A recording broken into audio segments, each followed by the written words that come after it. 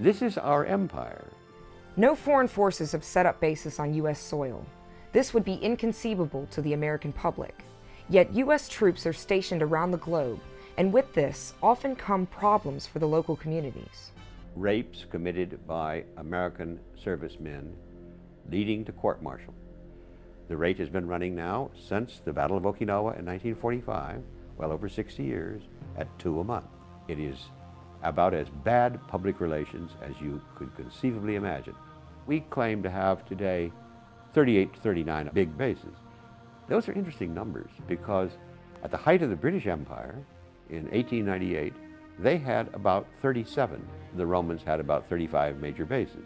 If you are Dr. No and you really want to rule the world, you need about 35 to 40 really big, unbelievably expensive military bases. It's a way of life. It's militarism. Since President Eisenhower's farewell address, his warning concerning the dangers of the military-industrial complex have not been heeded, and the problem has grown worse. Today, the military-industrial complex has unequaled influence over our government and military. What's hard to understand is the failure of the Congress, the failure to exercise the powers of oversight, to use the power of the purse. Dwight Eisenhower's 1961 farewell address, in which he invented the phrase military-industrial complex. We in America actually have a long history of imperialism.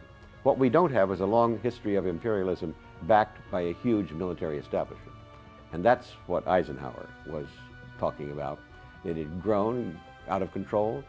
If the price of liberty is eternal vigilance, we in America have not been particularly vigilant. It's now so deeply entrenched that there's a very good chance that we will not survive it.